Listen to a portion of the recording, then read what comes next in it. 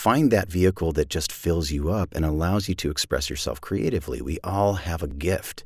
Our purpose on the planet, I believe, is just to express that and to share that with others and to lift each other up by expressing that thing. What was taught to me to be a sign of weakness, which I found to be ultimately my greatest strength, was that sense of vulnerability and compassion. I'm happiest when I do the thing that I love, and I'm best for everyone else in my life when I'm doing the thing that I love. And I surround myself with people who are like-minded. Do the thing that you love, and then do everything else that you have to do to support that. The first thing that I teach my students really is to celebrate their own unique thing and to unleash their own unique voice. Then I had this moment and I realized, oh my God, what we're doing has value here and can positively impact potentially millions of people.